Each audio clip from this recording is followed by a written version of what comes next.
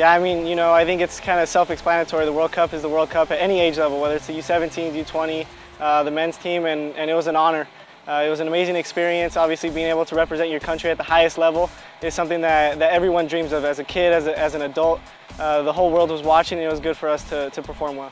I thought we did really well. You know, I think we went into the World Cup with a lot of expectations. You know, we had a bunch of talent on the team. Almost all were professionals, minus the two backup goalkeepers. And we went in there to win. And from the beginning, we had all said that we were there to win. We weren't there to go to the round of 16 or to the quarterfinals or to the semis. We were there to win. And unfortunately, you know, we got caught up in the quarterfinals. But I think the way we played really demonstrated how the U.S. is growing as a soccer country. Definitely just training hard day in and day out. You know, I learned that when you're on the field in the World Cup, you know, it's one game at a time. And I think it's important for each player back at their clubs to play like that, to play one game at a time and play as if it was like their last game. And so I think that's the style I'm going to bring back to my team to help my team win.